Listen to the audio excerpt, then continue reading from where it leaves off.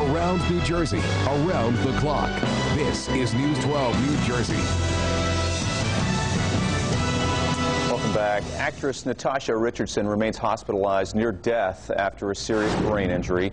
The Tony Award-winning actress fell while skiing on Monday. A spokesperson for the ski resort in Canada says Richardson appeared fine after the fall, but an hour or so later reported a headache and was rushed to the hospital. And that's got doctors here in New Jersey reminding patients any head injury is a serious one. When we deal with head trauma, we're dealing with the brain. Brain damage is irreversible. We try to avoid it as much as possible, and because there's treatment for different brain conditions, we need to seek medical treatment as urgently as possible.